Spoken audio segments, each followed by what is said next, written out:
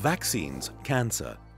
Many vaccines have been developed to help the body fight foreign pathogens, but another type can help the body attack its own infected cells. In the fight against cancer, both types are employed. Certain preemptive vaccinations exist to combat types of cancer that result from viral infections, such as liver cancer and cervical cancer. The connection between virus and cancer was discovered by Nobel Laureate Harald Zorhausen. If a tumor consists exclusively of the body's own defective cells, vaccination is highly complex. The main problems are the rapid rate at which affected cells can mutate and the difficulty of overcoming the body's own immunotolerance. So-called immunotolerance exists to prevent the body from attacking its own healthy cells. Tumors sometimes take advantage of this mechanism. One strategy is to produce and distribute cells that restrict the body's own defense mechanisms.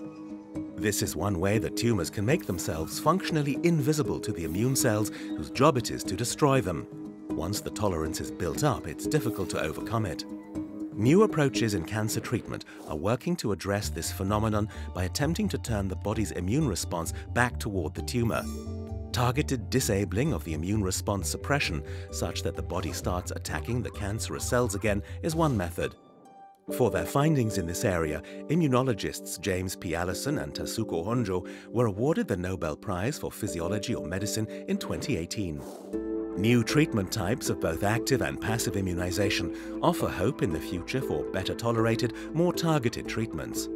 But the immune system, like cancer, is extremely complex, and potential side effects can be severe. Scientific progress still faces major challenges. Furthermore, customized diagnostics and treatment are raising far-reaching legal, economic, and ethical questions.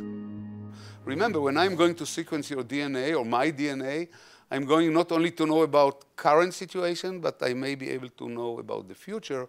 And that we talked about it. This is something that is not only dangerous because some other people may know about it, like the insurance company, the employer. It has family implications, it has psychological implications on the patient himself, and so on and so forth.